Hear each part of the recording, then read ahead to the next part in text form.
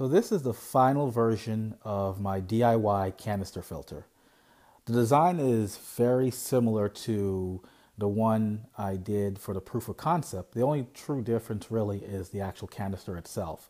I put a link down below in the description to the proof of concept, and it's a longer video that kind of goes through a lot of the details on this particular build. The only difference is, like I said, I used a different container. The container in the proof of concept video was a clear plastic canister that I got from Walmart. It was a Mainstays canister. I like that form factor better just because it was smaller, and as I mentioned in that video, this canister filter is going to be put on my son's turtle tank. So the canister is going to be in his room. So I did want something that was small that I can tuck out of the way so him and his little brother are not as tempted to tamper with it or accidentally knock it over or just do, things that kids do to stuff that they shouldn't be messing with. There was one major flaw with that design. In that video, you'll notice I did have a leak at the bottom, and I'm pretty sure I was going to be able to take care of that with some silicone or some plumber's tape. But the major problem was if the pump got turned off, the cap leaked. When the system was running, I didn't have any issues at all. It worked great. I just had that one little leak, which, like I said, I could have taken care of. But when you turned the pump off, the water still was being siphoned into the container, and I guess it stretched the container out, and it started to leak from the lid. That, being that we live in Florida, that would probably end up being a really big problem. I may have that similar problem on this lid, but it seems not to be as big of a deal because this is actually made for water, whereas the other container was just something I picked up just for testing purposes. The actual design of this came from DIY Aqua Pros. This is basically the exact same design, with the only exception is the actual canister itself. The canister that Mike used in his video was a 2-gallon Coleman jug. The nice thing about his, it had a pre-drilled hole for the actual spout for the ball valve. This was already pre-drilled. In mine, I had to drill it. One thing I didn't take into account was the distance between the outside wall and the inside wall. Being this is an insulated container, there's probably about a half inch to 3/4 inch gap. So I kind of had a little bit of a leak at the bottom, but as you can see, maybe on video, I put a lot of silicone on there and it actually took care of it. I put the silicone on the inside and the outside, and there was a real tiny leak, but now it doesn't leak at all. What you see down there is basically a PVC connector. It's slipped on one side and threaded on the other.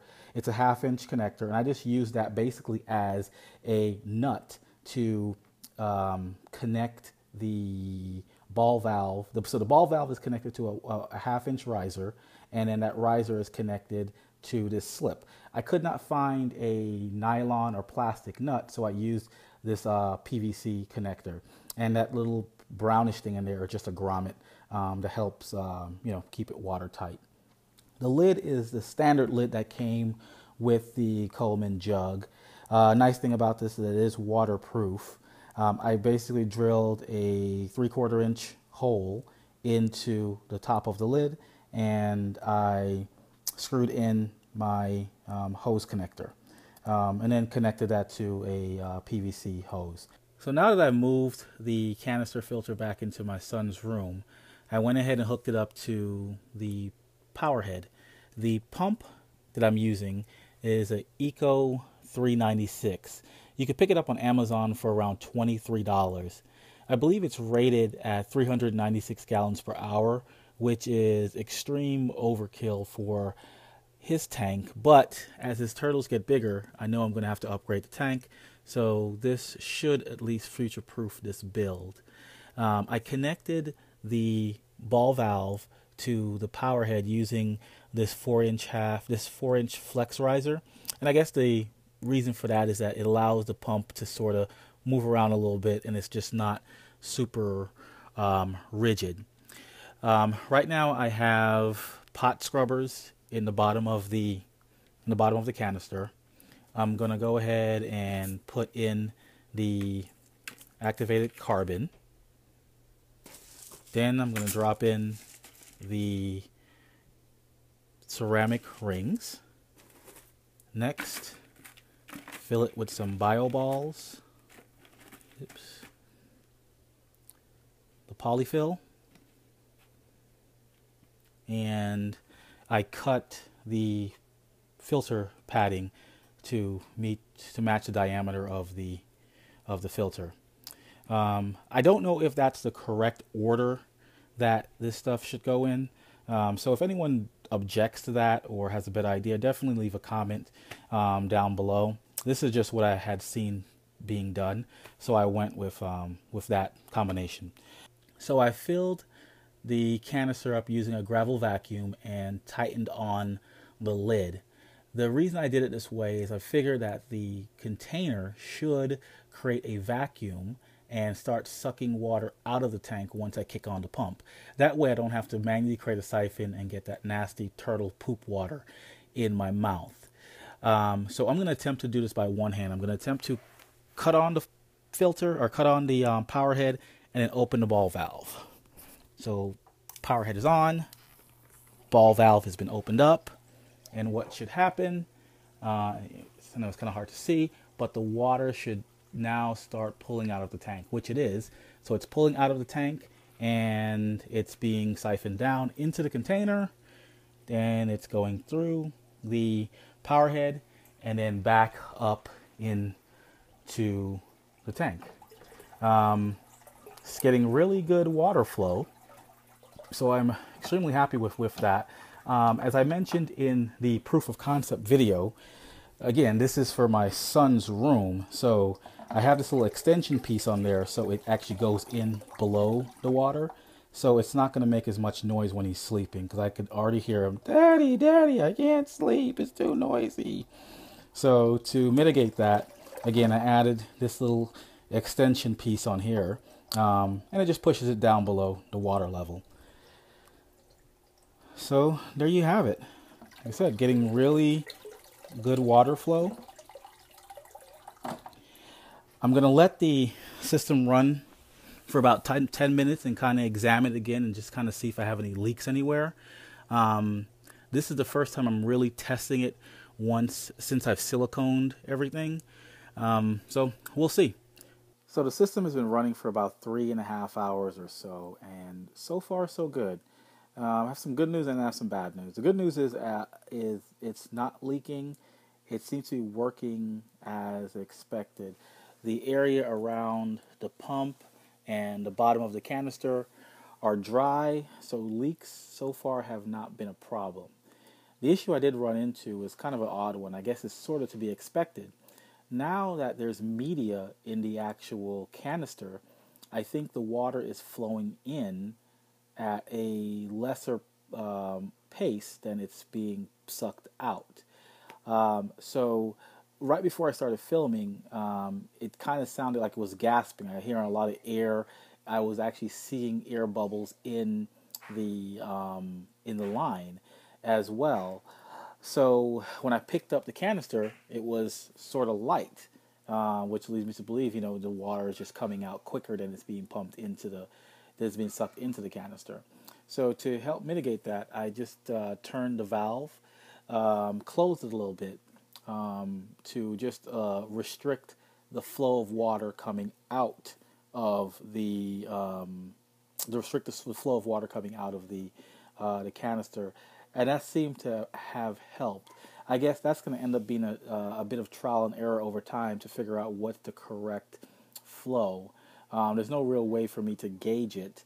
I will just have to try it and just kind of see that the canister is not either overflowing or it's not being emptied out too quickly. So I guess that'll be my next task. Unfortunately, this is not a see-through container, kind of like the one I did in the proof of concept. So I can't really tell. I'll just have to sort of, shake it around and kind of gauge where the water is at any given time. So I would consider this a success.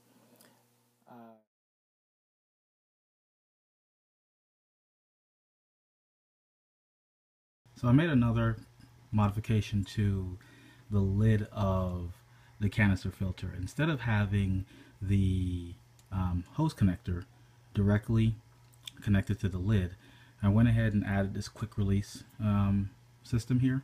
And the reason being, this is a screw off lid, so it's a little bit of a pain to get it off. And I end up having to keep on messing with the tube. So to kind of help with that, I just have this quick release. It's from the garden section at Lowe's. It's what you use to connect a hose, basically a quick release garden hose. And so there's a little piece in here. I pull this down and this just disconnects. And in order to get it to work, I just got a 3/4 to 1/2 inch reducer on both ends. So the 3/4 connects to the quick release valve, and then the 1/2 inch connects to another 1/2 inch riser here. And then on this side I have the actual tube, the actual tube connector, hose connector. So that seems to work fine. I don't see any leaks in there at this point, and it should make cleaning the filter a lot easier, because I will just push this down, pop off the hose, and then I can actually open the lid without having to disconnect the hose from the hose connector, which could be a little bit of a pain. Well, there you have it. The system's been running for about a week now, and I'm happy with the overall results. These are just some random clips and photos that I've strung together just to show the water quality. And overall, it's good. I mean, I'm happy with it. The turtles seem to be happy. I'm happy. The feeder fish are happy. Well, I guess for right now they're happy. Everything looks good. Just happy with the overall results. These are the turtles, Leo and Mikey. Leo is the little guy, and Mikey is the big one. My son named them, of course, after the Ninja Turtles. So I suppose we need to get 2 more to round out the quartet. Anyway, hope you enjoyed. Thanks for watching.